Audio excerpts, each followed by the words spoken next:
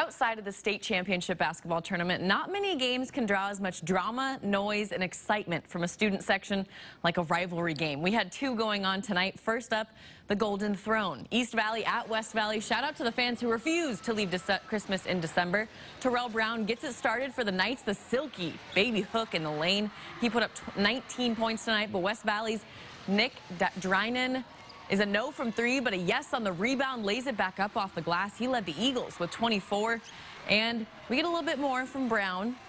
He would have the quick crossover from the right side into a floater. It's good, but West Valley takes home the Golden Throne tonight. They're the 12-point winners. The girls got the night started, though. The fans showed up well tonight. Bree Holsek pushes it up to Genesis Wilkinson in transition. She's going hard to the hoop with a scoop finish. Her 20 points led the Knights tonight, but we're going to check out Haley Marlowe on the drive. She gets the crafty finish and the harm. She also put up 20 points to lead her team. We get a bunch of fearless drivers to the bucket tonight. This time, East Valley's Matea Green. The Knights take home the Golden Throne on the girls' side, 53-38. Now we're going to head over to